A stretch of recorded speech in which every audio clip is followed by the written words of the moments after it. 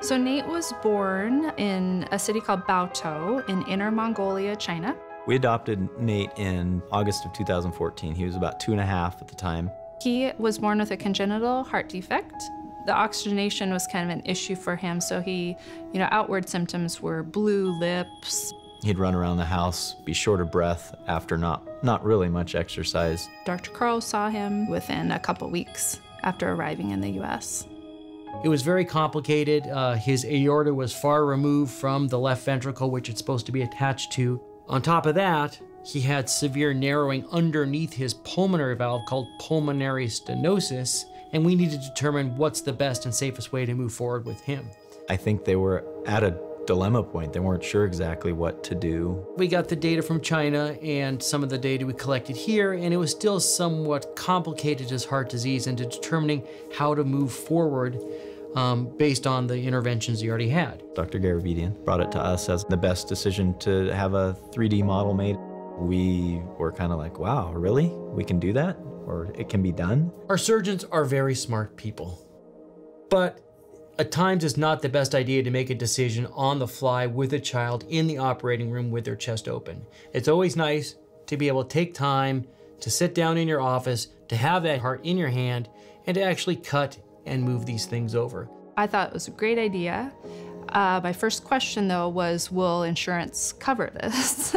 And he kind of laughed. These type of models that we do are not paid for by insurance companies. He said, but I don't want you to worry. I've already, spoken with the foundation, which I think is in part funded by Children's Miracle Network, and they're willing to cover the cost of this so we can make it happen.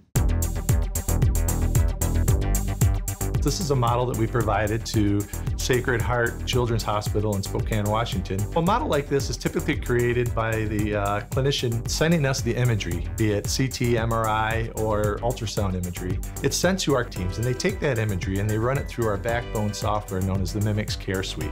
And the Mimics Care Suite then will assemble all of that data into a 3D model of the patient's anatomy.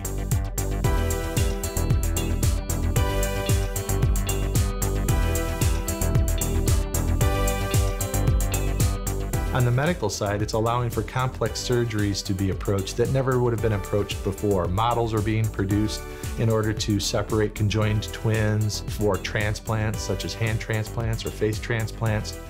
In the past, you could say, oh, we made that part on this car, but in 3D printing in the medical space, I'm able to tell them, you know what? We saved this kid's life today. It's really wonderful to be a part of that.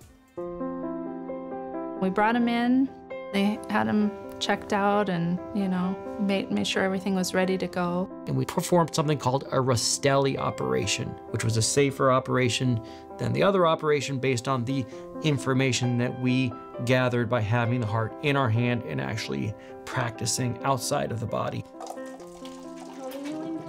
I think that's probably good. I don't think you're gonna drink that much water. Here you go. Let me hold your car with you so you don't spill it. Next room. He didn't want to hold the water. He didn't want to spill it. He was trying to hold his car while he was drinking his water. We had a little bit of an accident. He's now 5 years old after he's had his surgery and doing well. He's always talking. Nate has an excellent prognosis at this point. His heart has been completely repaired, and the way that his heart is at this point can really last him for the rest of his life. Feel your heart beating? Boom, boom.